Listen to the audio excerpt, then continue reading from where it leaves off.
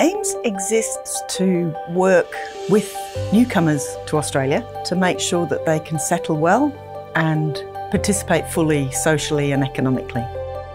Historically, our organisation came into existence because we were supporting the migrants and refugees who were coming really post-Second World War. So it's inherent in our DNA.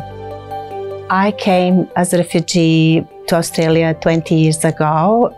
I got an opportunity to study English and office administration course, and I really like to work with people and helping them the way AMES staff helped me when I came to Australia. For our staff, being able to make a difference and to see someone live out their aspirations and dreams here in Australia is just inspirational. People who I taught a very long time ago, who are now my colleagues, they're working in the office, they're working in management, they're fellow teachers. So the people at AMES sort of reflect the people we hopefully serve.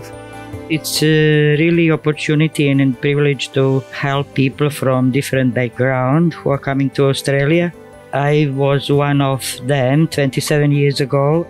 I think it is a place where diversity of community working together in harmony.